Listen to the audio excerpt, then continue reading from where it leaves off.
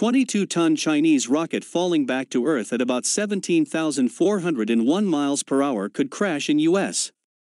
A 22-ton Chinese rocket core falling back to Earth on an uncontrolled path could potentially cause debris to crash in the United States and other parts of the world during the next several days, according to multiple outlets.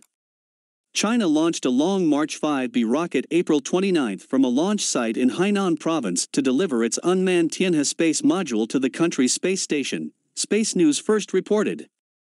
The module separated from the launcher and entered its planned low Earth orbit, but the rocket core and side boosters will likely make an uncontrolled landing on Earth's surface. Ground-based radars used by the USmilitary have since detected and catalogued the nearly 100-foot-tall rocket core, according to SpaceNews.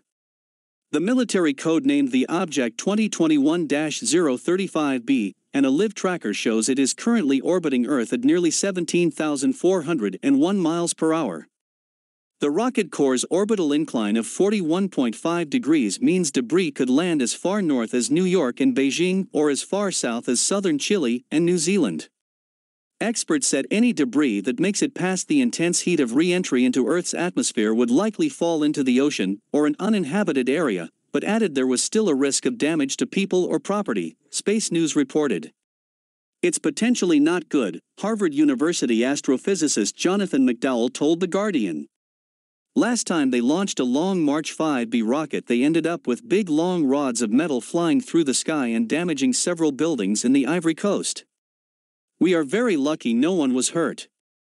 McDowell said the re-entry would be the equivalent of a small plane crash scattered over 100 miles. He also blamed China for not stopping the uncontrolled landing, noting that no uncontrolled object more than 10 tons re-entered the Earth since 1990.